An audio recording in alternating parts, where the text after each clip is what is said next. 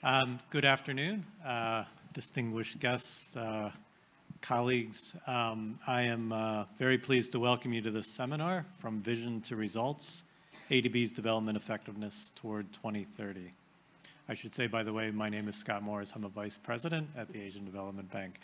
The theme of today's session underscores ADB's commitment to translating its ambitious aspirations set forth in Strategy 2030 into tangible outcomes, and to continuously track, measure, report, and learn from comprehensive performance reviews to inform decision-making at the bank.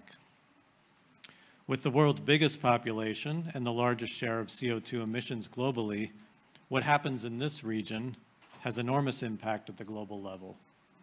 Asia and the Pacific's trajectory in meeting the Sustainable Development Goals will determine the world's success in achieving the 2030 Agenda for Sustainable Development. ADB Strategy 2030 has enabled ADB to be agile and responsive in the face of a rapidly shifting development landscape, notably responding to our clients' needs during the COVID-19 global pandemic. ADB has also made vast contributions to the SDGs in the region since they were adopted globally. However, the development landscape has changed dramatically since Strategy 2030 was set in 2018. And addressing these new and complex challenges requires the mobilization of resources at a scale never seen before. It requires us to do things differently. ADB is currently undergoing a midterm review of its Strategy 2030 and responding to the global call for MDB evolution. It has been leading the way with an increased climate finance ambition and a set of operational and financial reforms, such as our new operating model, the capital adequacy framework review, and starting to define a new corporate results framework. Donors in ADB have also agreed to an ambitious new replenishment of the Asian Development Fund for Asia and the Pacific's poorest and most vulnerable developing member countries. During today's session, we will delve into how ADB strategies and operations have supported DMCs in their sustainable development progress. We will highlight achievements, identify areas that require attention, and understand factors that may determine future success. Beyond reflecting on past achievements set out in the Annual Development Effectiveness Review, today's session is also about charting a course for the future, one that is grounded in a clear understanding of where we are today and where we need to get to. It is about identifying opportunities based on successful, proven approaches that can show results, and refining our strategies to ensure that we maximize the impact of our work.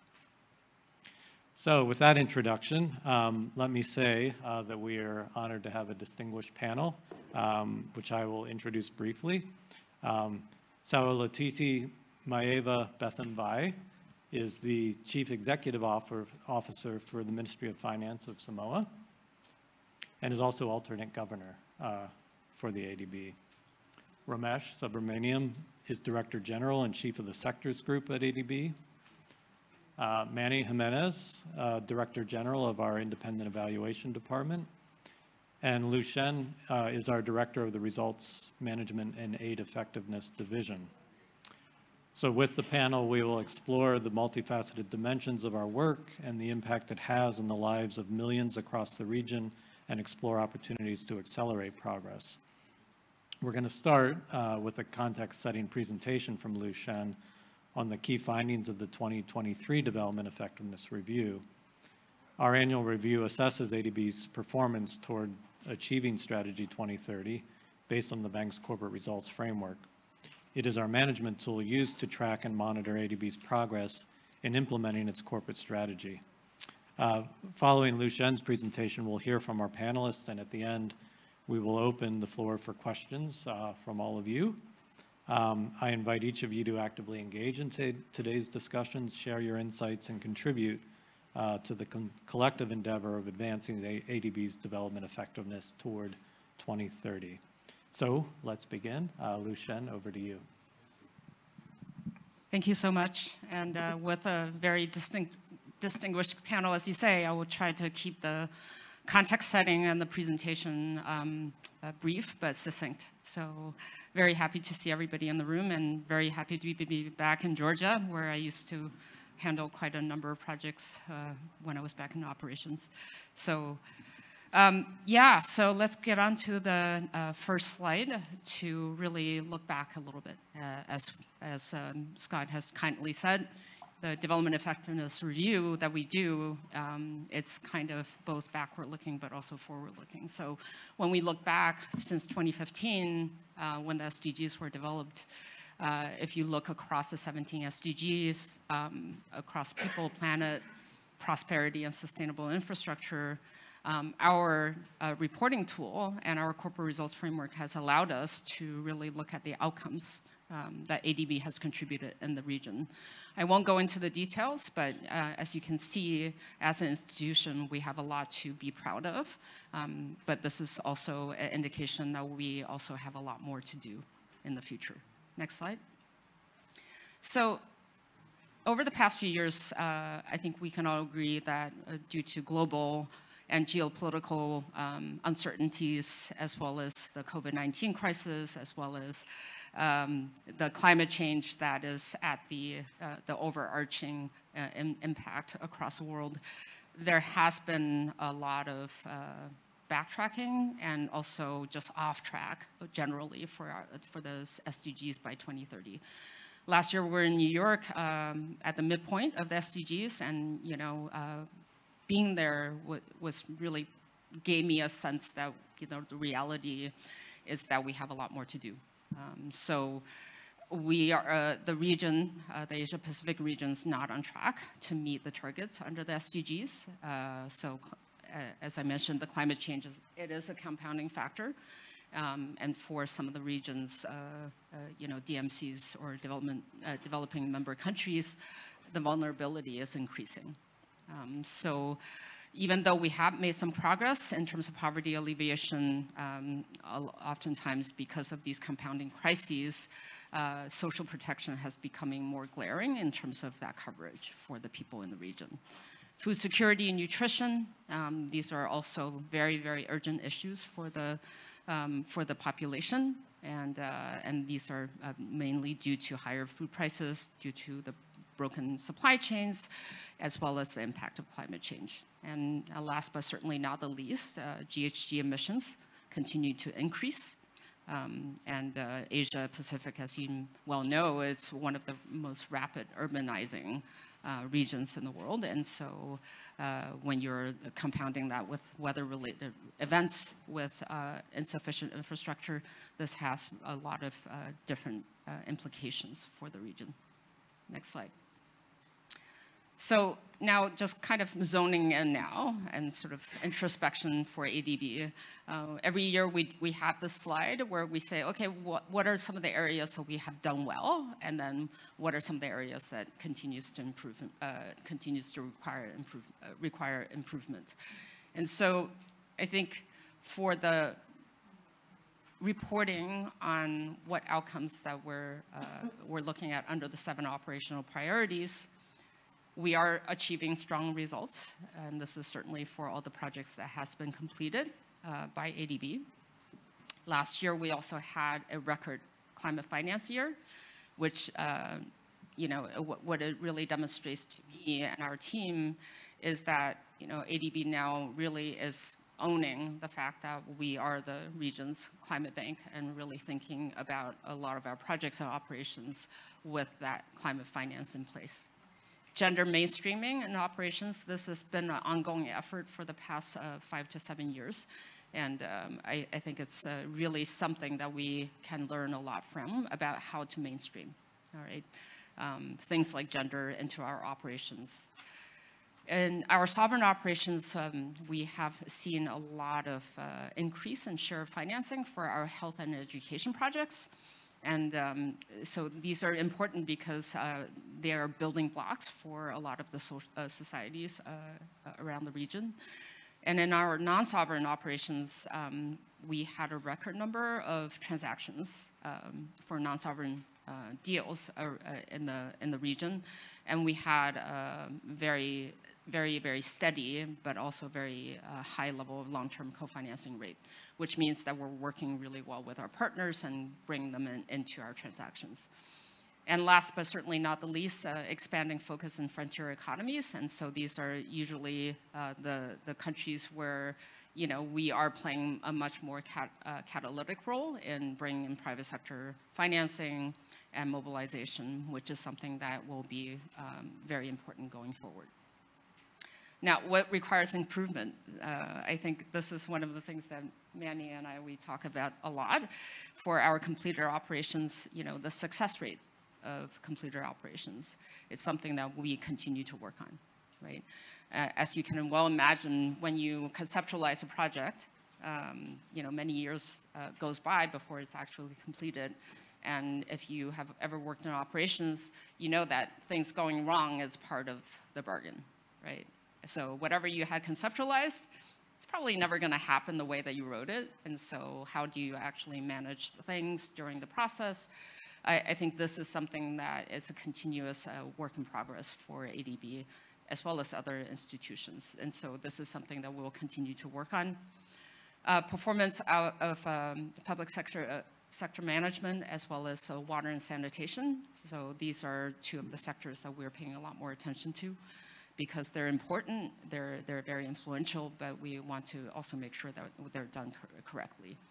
Concessional assistance projects, this is something, again, we are paying a lot of attention to due to some more challenges that the countries that receive concessional finance really face. In terms of non-sovereign operations, the share of operations as ADB's overall operations. So we're trying to introduce more private sector financing throughout ADB's projects, and so how to integrate that into our operations is something that we will be paying a lot of attention to. The design and monitoring frameworks, these are basically the logical frameworks that we have for all of our projects to look at the outputs, the outcomes, the impact of a project. Again, something that we are paying a lot of attention to make sure that we get it right as much as possible from the beginning. So now, looking ahead, there's a lot of stuff that we're doing, and I think Scott referred to some of these. We are in the middle of our midterm review for Strategy 2030, with which we will then have a new corporate results framework to really mirror the new revised strategy. We also have the climate action plan that was approved last year, and that will give us a roadmap for climate actions from 2023 to 2030. We also have a new operating model that was launched last year, and so this is really an opportunity for us to look at the ways that we manage our operations, how to make it more efficient and effective. There's many other things that we're doing in terms of building our capacity and our knowledge sharing and knowledge dissemination. So these are some of the things that we're doing on that front. Improved project quality, this goes back to the success rating, but because we know that a lot of the things happen when we have to do implementation, so how do we improve project readiness? How do we improve implementation? These are all the kind of things that we're working on under the new operating model to really strengthen that effectiveness of preparedness as well as implementation. Regional leadership, operations-based partnerships. This is very important to facilitate the regional cooperation. Cross-boundary challenges, and so we have a lot of global and regional public goods and challenges that we have to collectively address in sub-regions within the Asia-Pacific. So these are the other fronts that we're working on. And last but certainly not the least, increased lending financing and partnerships. Yesterday we had the 14th replenishment of the ADF, very important tool for us and our DMCs. We also have quite a bit of capital adequacy reforms that are ongoing, and certainly not, last but not the least, coordinate with multiple donors through country platforms and climate action, which is fast becoming one of the priorities for us. So let me stop there and pass the floor back to Scott. Great, thank you, Lou, and that's a very good kickoff to the discussion.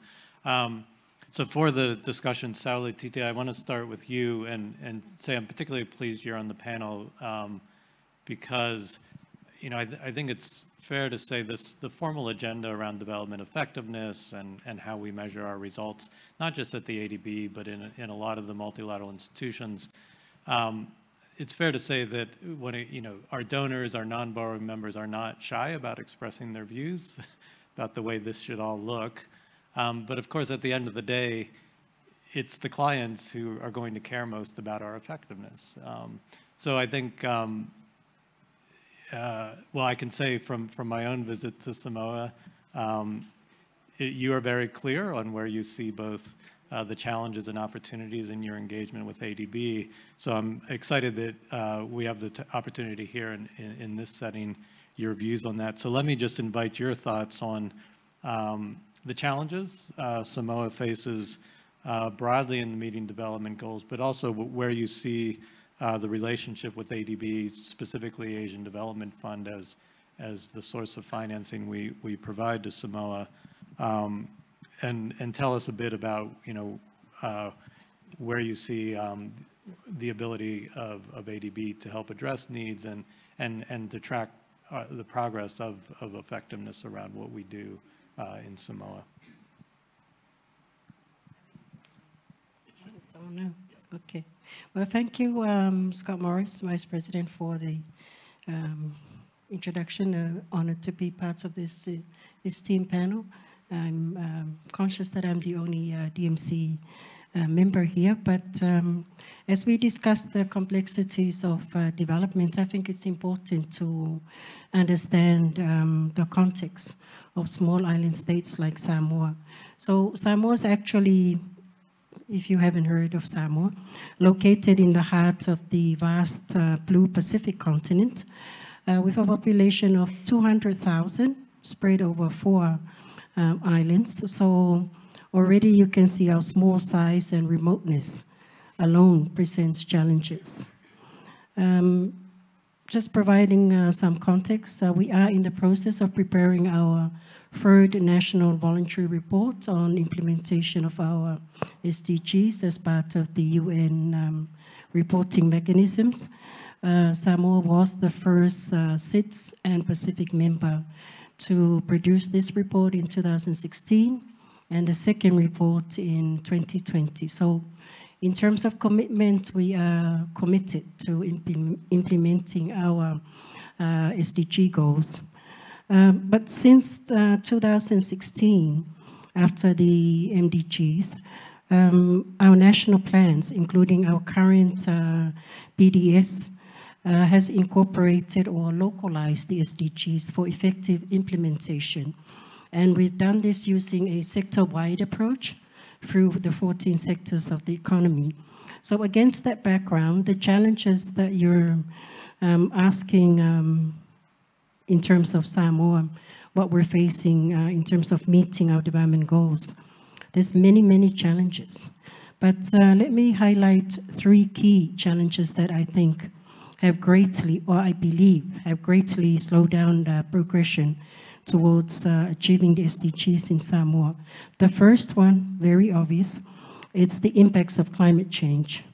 And that's manifested in the frequency of disasters in the Pacific now, which actually pose a lot of significant threats to the livelihoods of our people, to infrastructure, to ecosystems. And I think while we've shown resilience over time, it does not lessen the impact every time that Samoa is hit by a cyclone or an earthquake or a tsunami. And the frequency of these disasters definitely impact on our development going forward and implementation of the SDGs. One thing, our 2050 Pacific strategy does highlight that climate change impacts is the key challenge to regional development, but also individual country development. One thing is certain, and I'm quoting from our 2nd voluntary report, while Samoa may have graduated from LDC to lower middle income country status, it will never graduate from being a SIDS. So the inherent vulnerabilities to natural disasters will continue to have an impact on our SDG implementations. The second challenge that I see, or that I know has impacted on our SDG implementation, is actually the socio-economic impacts of health crisis. So we may be geographically isolated and remote, but we're definitely not immune to the health crisis. The impacts of COVID-19 were delayed, but it did impact us, and we're still recovering from it. And for information, Samoa was actually hit by two health crises in one financial year. We had the measles epidemic in late 2019, and then we went through the COVID-19 pandemic in early 2020. So certainly those after effects have and are impacting our implementation progress of our national development priorities, as we have to redirect resources to address our emergency response. So to me, these health emergencies definitely slow down progress of our SDG implementation, especially on improved social development outcomes. The third one, and probably, and perhaps the most important, is limited capacity. The issue of limited human resource capacity, both in numbers and in capabilities, is an ongoing concern for SIDS like Samoa, especially when we're looking at project implementation. That's a major issue for us. But also data analysis and management. To prepare the voluntary reports, to monitor and to keep track of development progress, we have to have solid data. But the analysis, the capacity to also analyze data is a challenge to us.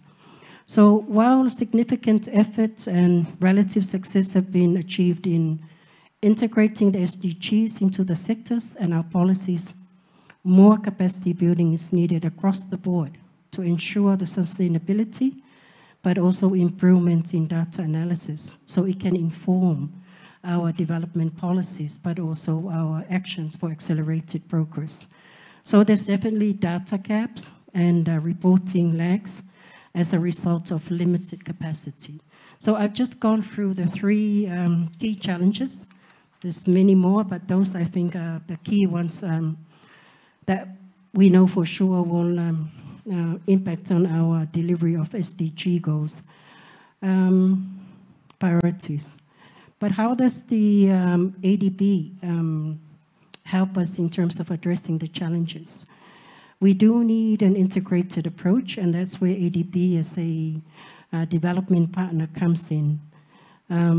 We look at ADB as our key development partner in the region to provide those tailored solutions to our unique challenges by leveraging experts. I'm honored to meet the experts here and hearing about their views on SDGs and development progress, but also the resources. But more importantly, the partnerships with other MDBs and other funds that can provide the support to enable us to accelerate our SDG implementation efforts. So specifically, I would say ADB can help us in terms of enhancing our climate resilience through investing in climate-smart infrastructure, strengthening our disaster risk management system, but also supporting the integration of climate consideration in the policy work we do, but also the projects that ADB provide or fund. And I think as the region's climate change bank, ADB should complement its infrastructure work or investments with continuous strengthening of the members' capacity to deal with the challenges triggered by climate change impacts. I think understanding ADB's procurement and safeguard requirements is also an area that requires enhancement. It's a continuous work that we need that the bank, I think, needs to appreciate and perhaps introduce flexibility in the way they implement their policies. Processing time is also contributing to delays in starts of project. And as I said, the limited capacity is something that ADB also has to take into consideration. Secondly, ADB, I think, can also help us in addressing our economic vulnerabilities by promoting inclusive and sustainable growth strategies. We're talking here about diversifying our economy. So when we went through COVID, and there was no tourism, no tourist arrivals, so that really, it's a glaring example of increased unemployment in the tourism sector because there were no tourist arrivals. So not only did it impact on our foreign reserves in terms of receipts, but also on jobs that were lost during that period. So we're still recovering from that. So that's one area ADB can look at to facilitate our efforts to ensure that we diversify the economy, but also linked to that, improved access to finance for SMEs and enhanced skills development. At some point, you also need to redevelop the skills of our people to make sure they're able to adapt quickly in the faces of health emergencies. And then finally, I think ADB plays a critical role in tracking progress on development goals and ensuring accountability for results. I think the bank's role in promoting accountability and learning from past lessons, it can enhance your the impact and sustainability of your investments in Samoa and beyond. And I think that's something ADB is doing well.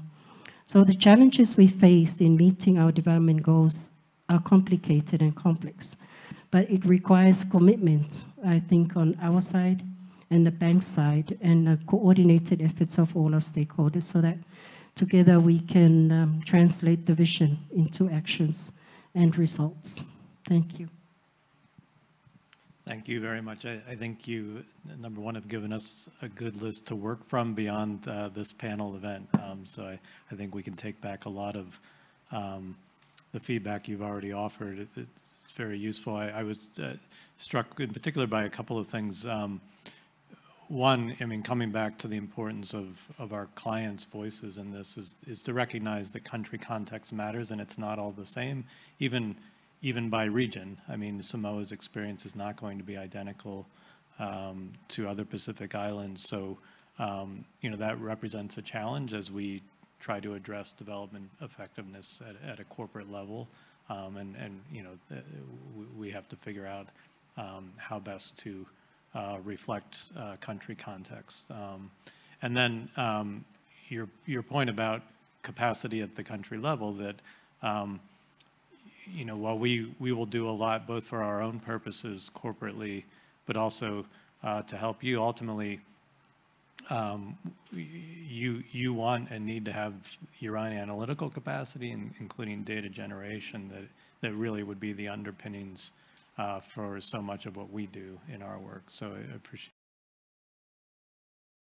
Let me turn to you and start by observing that you sit atop, I won't use the word empire, but you have this array, you know, the sectors group.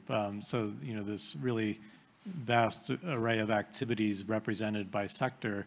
And so I think it gives you this unique perspective on, if we're talking about the SDGs as this broad agenda, and now, you know, ADB's stated commitment to be the region's climate bank, and thinking about the nexus of those objectives, that all has to be translated through the sectors. So I think it would be helpful if you could reflect on what exactly that looks like across the sector work. And then perhaps as an additional question, if we think about the nature of much of the climate agenda, particularly climate mitigation, and, you know, which sits in this broader agenda around global public goods, regional public goods, that we recognize that increasingly many of our objectives are cross-border in nature. So So how should we be thinking about our effectiveness, not just country by country, but from the standpoint of regional and even global impact? So your thoughts here, we would most welcome. Thank you so much, Scott. First, if you allow me a shameless point of publicity for ADB and particularly for our strategy and policy department, because some of the people in the audience may not know, ADB is among the first IFIs, if not the first IFI, to come up with the scorecard, the traffic light system, which has been there for now over 20 years or so. We all look at it with a lot of interest, and particularly those of us in the operations also look at it with a lot of trepidation. Because when your report card comes, you get good results, you get also not so good results. But at the same time, it's lessons learned in terms of what is it that we can do better.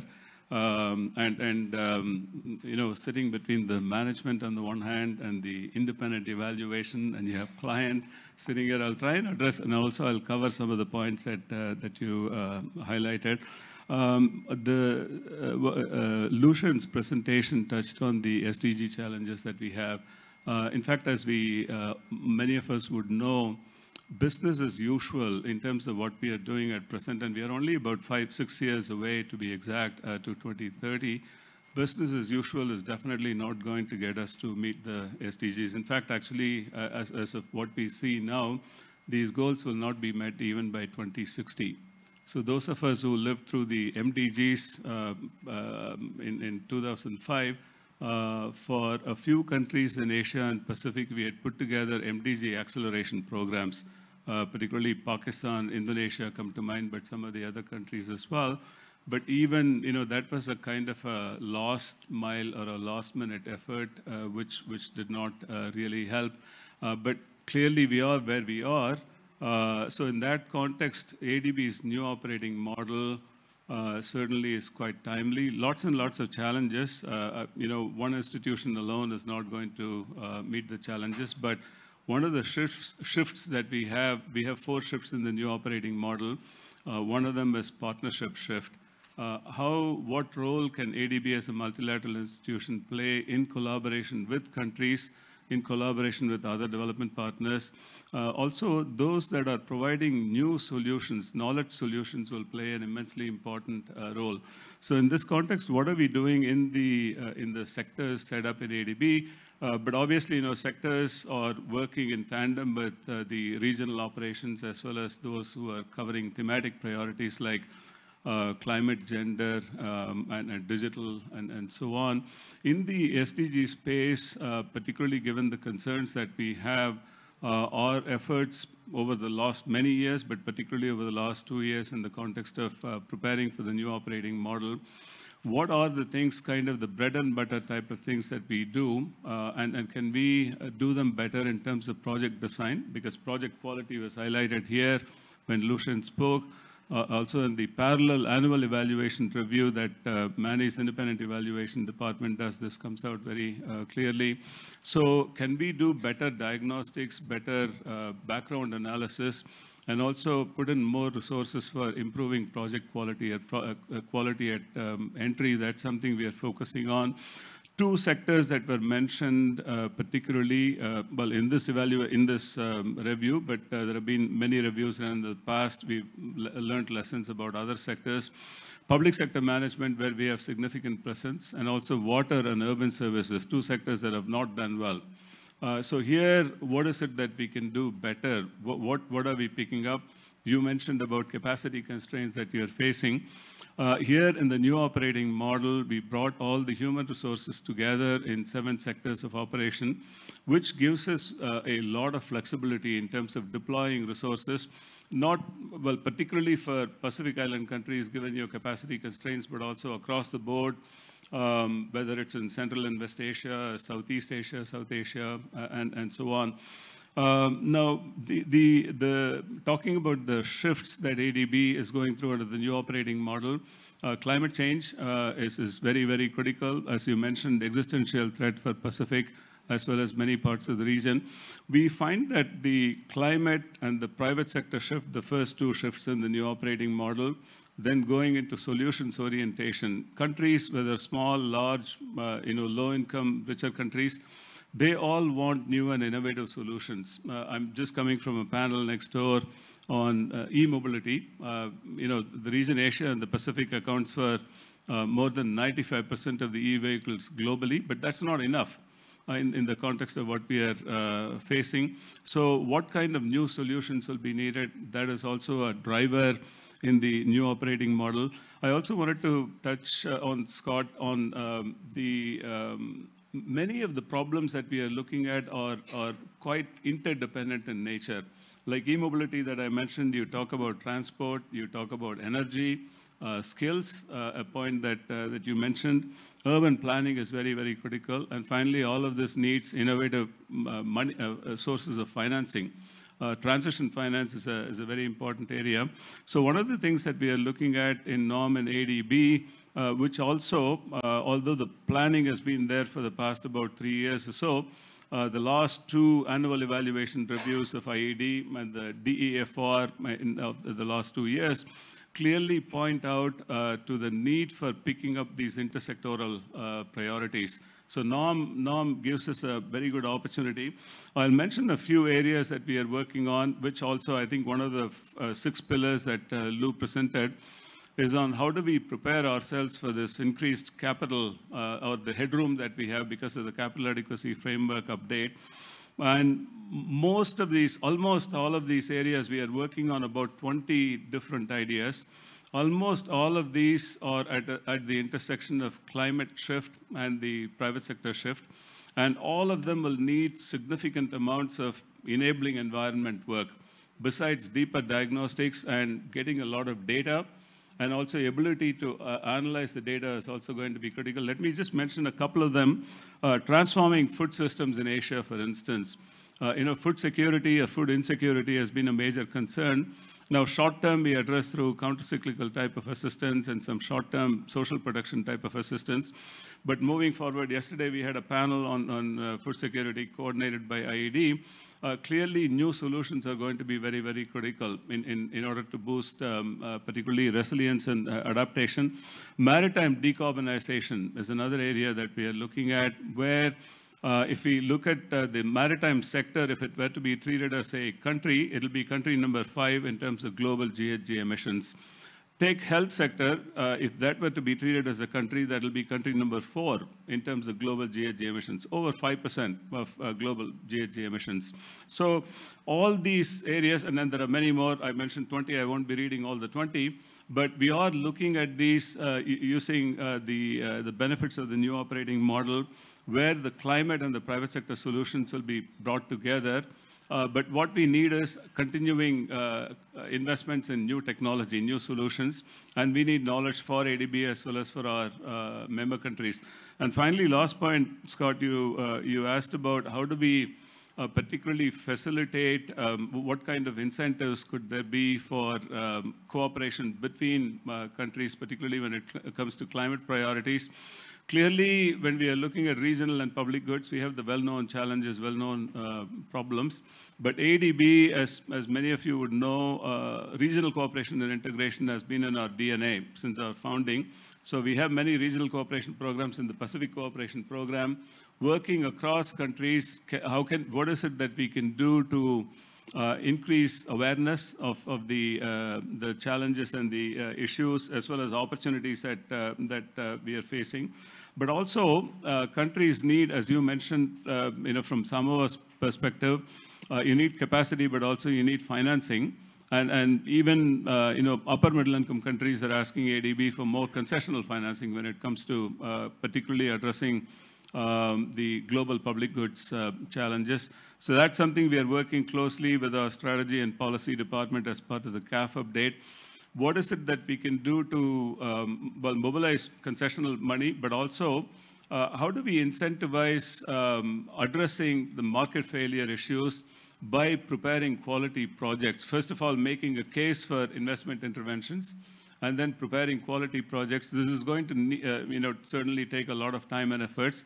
But the 20 ideas that I mentioned, they are at that intersection between climate shift, and hopefully investments will come from the private sector as well. These are some of the things that we are working, but this is work in progress, and it's going to be a lot of work ahead, Scott. Thank you, Ramesh. That's great. I think, and you've really brought to life from a programming perspective what the agenda really looks like, and in many respects what are inherent challenges in the greater complexity of cross-sectoral initiatives. I think you've also projected a strong sense of self-scrutiny in the agenda around how we are ensuring effectiveness and in what we do. Now, we also have an independent function that applies that kind of scrutiny. So Manny, I'm going to turn to you, and I think largely to ask you to provide your assessment of so much of what Ramesh outlined. Is your job is set up to be to make you the least popular, perhaps, person in the bank. Fortunately, that's not the case at all. You're very popular, but the independence of the function is critical by design, and I think it's particularly important in a public setting like this to hear from you on what you see as the real challenges the institution faces around the development effectiveness agenda. So over to you. Wow, thanks. Yes, it's a lonely job, Scott. Just for those of you who don't know, independent evaluation is independent, not because we're not an ADB, but because we report directly to the board of directors and not to the president. So if Ramesh says he feels a little bit squeezed, it's because both management and the board of directors directly are owners, put that squeeze on. If we were a private sector bank, we wouldn't need my department, because the bottom line would be very simple. It would be financial returns. But we're promising economic development and poverty reduction and alleviating the climate change. And the link between what we finance and those ultimate outcomes has to be well justified and well evidenced. And that's why our department was created. And that's true of all the MDBs. You asked a very broad question, Scott, I think Lou and Ramesh laid out very, very well and summarized all the issues and challenges. And I think that you're absolutely right, that the level of self-awareness in the ADB is very high. That we're aware of what the constraints are, as well as what the gains have been. And our job is a little bit easier from that point of view when there's that ownership. So let me just reflect on some of the things that have been said based on recent evaluations that we've done, including this annual evaluation review, which summarizes all of the evaluations that we've done on ADB in the past year, but also special evaluations, such as on Strategy 2030, on procurement, and a number of things. And reflecting on both what CEO Salowatiti mentioned, as well as my colleagues, let me just mention three things. One is, I think that the CEO and you, Scott, mentioned about the critical need for tailoring our strategies to the country context better. And that's something that's been consistently found in our evaluation. When we asked clients, DMC clients, but also our own staff about where we can do better. For example, tend to be adhered a bit too closely to a set formula of themes and cross-cutting sectors, as opposed to really looking at what are the binding constraints in the country based on good diagnostics. And that's an approach I think that ADB is trying to address, but it remains a work in progress. One good example that we found recently is Vietnam, where that is beginning to happen, and we're hoping that that can actually be repeated across a number of other settings. The second thing I'd like to talk about is what you mentioned, CEO, about making life easier for you, for us to help you. I think we did a procurement evaluation, and certainly the challenge has been to make sure that we stick to our main principle of what is the value addition of each procurement case, but at the same time ensuring that there's capacity in the countries to make that judgment, not just on whether you're the least cost, but whether you are adding the most value relative to that cost. And that's a harder thing to do. And we think that that's a critical challenge that needs to be done. The other way that we can make life easier for you, and I think you also mentioned that, is being better partners with others who are trying to help. Some of the times, there are so many donors and MDBs, we get in each other's way. There's a very fine balance between partnership and competition. That's something that's sometimes not struck perfectly.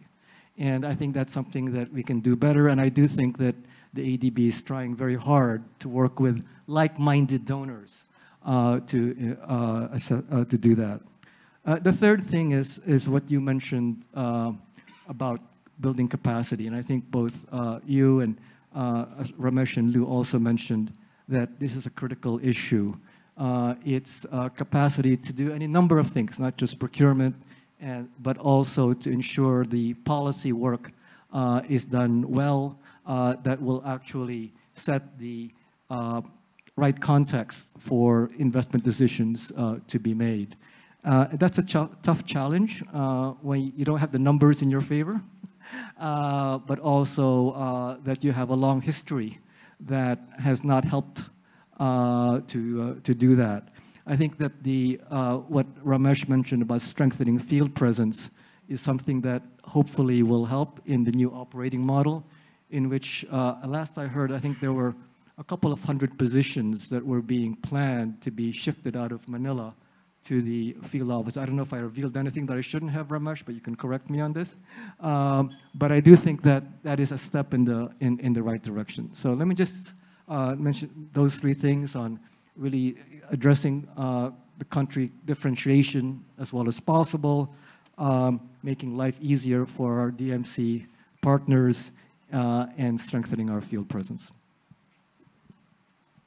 Thank you, Manny, for highlighting those issues. And actually, you know, an example you used, I think, is around procurement is these days a leading example of why we need both, broadly why we need an evidence base, but particularly from an independent source as well as in our own tracking, because you know, it is an issue that has been attracting a lot of scrutiny, and it's important for us to be able to point to evidence for what we do, rather than simple assertion about the way things might be.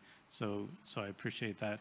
So Lou, I'm going to come back to you. So you gave us an opening presentation, but maybe if you could reflect more on the role you play in leading these formal efforts at tracking, basically, and maybe give us a sense of how you're looking at that formal set of processes for the future in terms of any updates or changes in it to sort of better take on all of this commentary that we've heard so far.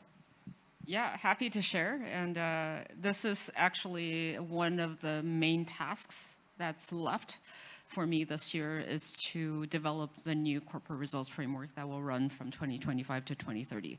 That covers the latter half of Strategy 2030. Now, scorecards, as Ramesh has indicated, can evoke fear sometimes, right? It keeps people accountable, right? It creates incentives, and that's one of the functions. The other function is really a reporting tool, right? We want to let our shareholders and all the interested parties to know how we're doing as an institution.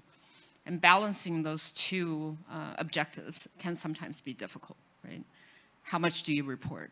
What do you report on? Will this be something that is relevant and useful for the readers, for the users, right? And so I think this has been something that has been occupying my mind for the past few months, and it will continue to occupy my mind.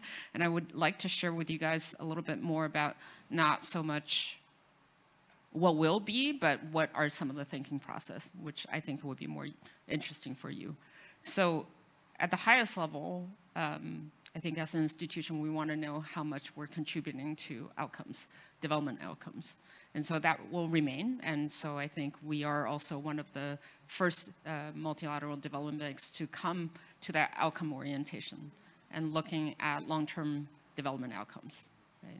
And so this is interesting. This is very useful information and keeps us honest in some ways on what we're delivering, right, at the outcome level. And so we'll continue to do that, but we'll do it with a lot more streamlined notion of what indicators we use and how many, right? Because when you have too many, it kind of loses its purpose. And so, but you don't want to have too few that you kind of lose like the essence of what we're trying to do in the development world, which we know is complicated.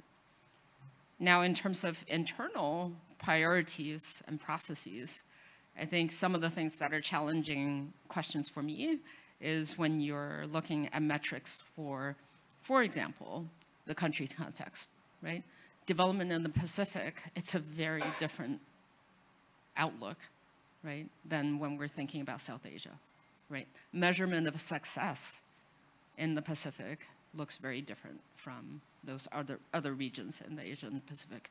How do we represent that at the corporate level? I think that's a really big question, right? And how do you aggregate or disaggregate? What do you look for, and what are some of the indicators that will cover or serve the purpose? I think that's something I think a lot about. How to really focus on priorities, right? And so, are we a climate bank, right? The new operating model, we have, you know, the climate shift, we have the private sector development shift. Two very, very important areas, even though we know as a development institution, we do a lot more than that. But do we cover everything under the corporate results framework, or do we focus on those priorities? That's something that we think a lot about. Now, in terms of key processes, right? We talked a lot about project readiness. I talked a lot about implementation, because part of me feels like that's actually what development is all about, is, you know, after you do a project, you implement it. That's where you get the most satisfaction, but it's also the most complicated. How to incentivize people to pay more attention to implementation, right, rather than just preparing projects. I think that's something that I'm trying to think about, incentives. How do you create incentives for people to pay attention to implementation, right? Now, there's also a lot of things that we're doing in terms of internal. As an organization, are we adopting to new technologies, right? With the ChatGPT being on our collective minds, I mean, I think about this a lot, right? Are we using technology to the extent that, you know, we should? How fast can we actually integrate that into ourselves as part of our DNA, right? And how do you measure that? The other thing that's hard to measure is knowledge, which is incredibly important, but incredibly difficult to find an indicator or metric that measures not the quantity of knowledge, but the quality of knowledge, right? How do you measure that? I mean, if any of you have great ideas, come and see me after this presentation, because I find that to be really challenging, right? And so at the corporate level, how do you actually find a way to measure that in an effective way, and also to get people to think a lot more, I guess, you know, critically about that. So that's something that really keeps me up at night a little bit. Decentralization, you know, that's, again, being closer to our clients. What does that mean, right? How do we measure the level of success? So these are the kind of things that we're really considering and chewing over for the next corporate results framework.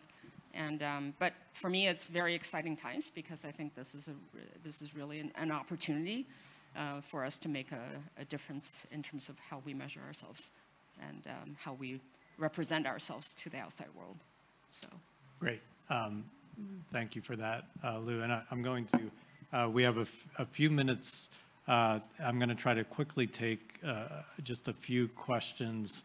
I'm going to limit it to very quick 3 hands that I saw first, and then just to allow for a last round of comments from panel to answer the questions how they see fit. So, well, actually, let me start in the 3rd row back here, and I'll work my way across. So right here, please, and just very brief, please.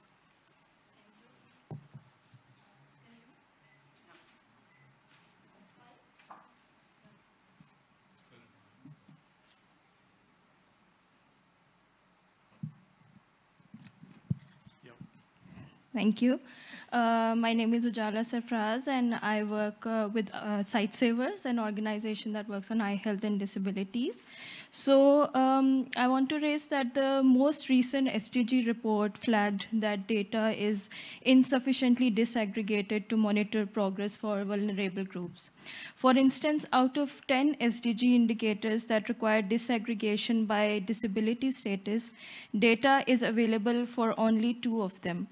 Needless to say, this has caused a lot of underreporting of challenges facing vulnerable populations in Asia Pacific. I wonder how ADB can contribute in addressing this shortcoming, and what is being done to ensure data is disaggregated not just by sex and gender, but also by other classifications, including disability. Okay, thank you very much. Right here.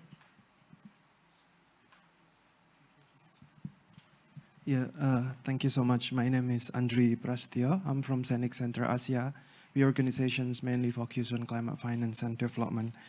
I think it's really important, for example, like on the 2030, it's really key trajectory for achieving or tackling a climate change. But the problem is like ADB in the sovereign project, for example, like in Pakistan. Good. Sorry, turn it into a question very quickly. Oh, okay. So yeah, in a project, sovereign project, for example, like in the Pakistan gas storage development system, it states that the operational priorities, even though it's a gas development project, they state like it's tackling climate change, building climate disaster resilience, and enhancing environmental sustainability. How can we effectively measure if we, at the beginning, we kind of like really confusing to categorize a specific project that harm to the climate as part of like the effort of tackling climate? Would ADB change that kind of approach to categorize the project of the technical assistance related project on gas storage development plant systems and not categorize that as tackling climate change operational priorities? So that's my question. Okay, thank you very much. And right here, last very brief question. Please, just to we're at time, so just if you have no question. Okay, so let's turn to our panel, either to address those 2 questions or any closing reflections you have. So let me start with you, and we'll go down the row. Okay, just reflections on the question being asked. The issue of data, it's critical, as you mentioned, that we need to have the evidence to showcase that progress has been made and the SDGs have been achieved. And I think that's an issue for us in the Pacific, is that having that capacity. And it's one of the areas that I feel ADB has the ability to help the Pacific to compile the data, analyze the data. The partnership issue, it's critical also, I think, because given the time frame, SDG 17 is probably the most critical one. And to have that partnership with ADB, I do have something to say about it. The partnership of ADB, you really have to focus on country context, country ownership, country systems, and being able to use that partnership to harmonize and coordinate our development partners, so it's easier for the country and for DMCs to also provide that data required to actually keep track of progress, not just from the client side, but also in terms of results and what the bank is doing to help the countries in terms of their development. Thank you. Okay, thank you, Saulatiti. Ramesh, please. Well, I'll respond to the gas storage question on the data, probably Lucian, in terms of particularly how we are tracking. But on the disability, just a quick point, under the new operating model, we have a dedicated social development group that has been set up. And disability is a critical area that we are focusing on. And part of that is also to strengthen efforts on data collection, as well as reporting, including building capacity in our DMCs. On the gas storage project, I'd like to discuss the details with you. There was a TA done. The project was, our energy policy, which was approved by the board in 2021, it clearly stipulates what kind of investments that we can put in place. And on climate categorization, we also have a pretty stringent process. So what has been done so far in the Pakistan context, it's actually technical assistance to provide advisory support to the country. Under the new policy, we would not be financing, although we could finance in exceptional cases gas projects, but that would not be the business as usual type of scenario. But having said that, any project that we do, even let us say we do a gas storage project, we will still be looking for how can we help on climate mitigation, and then particularly on resilience type of aspects, including particularly, for instance, preventing disasters and also providing advisory capacity to the country. So the project classification may still have some climate benefits, but that is more on a proactive basis working with the client. But I'd like to chat more with you after the seminar. Thank you, Ramesh. Lou? Yeah, so thank you for the question about the disaggregation of data. This is something, as many of you probably know, it's also not easy, right? And so in the past 2 years, we've been working very closely with our Operational Priority 1 team, which is on poverty and inclusion, right? And so we have been having a lot of deep dives on the dimensions of poverty, right? And so this is about disability. This is about multiple aspects of what we mean by poverty, what do we mean by inclusion, and how do we actually use the framework to define and collect data and then to monitor, right? So ginormous task, if you ask me, and it's also complicated. What kind of framework will be effective for an institution like ADB so that people will actually give you the data that you need, right? So that you can then eventually report on it. So again, just to let you know that this is something that we've been working on quite intensely with the OP1 group, which is now under the sector complex. And that work continues now and into the future. And so hopefully by the next corporate results framework, we can actually deliver something more in terms of that and how we measure. So thank you. Okay, thank you. And Manny, you get the last word. Just on this ginormous task on data, I do think we're going to need help from the outside. When the World Bank took on the disability agenda, I used to work there for 30 years, and that was 15 years ago. We had to bring people in because we didn't know. We couldn't have our ordinary economists who do poverty surveys just add a couple of more questions on disability. We didn't know what we didn't know. And it took several years to actually hire people, many of whom were disabled, to actually tell us, how do you ask these questions? And so we're going to need help. So I hope that's something that, if it's going to be serious, will be done. Very good. So let me just say, if you want more of this kind of conversation, please stick around for the 4:30 session on MDB evolution. But we certainly can improve on the quality of the panel. So this was great. And please join me in thanking our panelists for the discussion today.